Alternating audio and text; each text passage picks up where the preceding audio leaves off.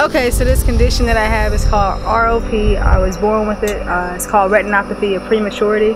So pretty much to break it down, it's like a whole bunch of scar tissue in my eye. And when I went to the doctor one time and I saw just how much scar tissue it is, it's really amazing how good I can see based on the severity of the condition. Like it's literally, you would say like 90% of it is scar tissue.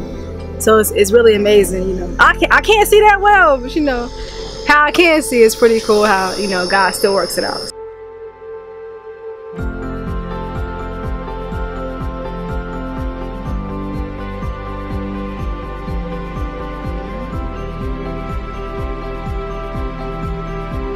Once I found out more about the condition, I was like, all right, this is what it is, or how they can, you know, how can they fix it? Like what technology is out there? Like how can they make it better? How can they improve it? Because it don't gotta be like this forever.